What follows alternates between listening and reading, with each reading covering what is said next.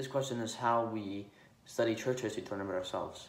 We study church history to learn about ourselves, for example, to learn about our mistakes that we've done in the past.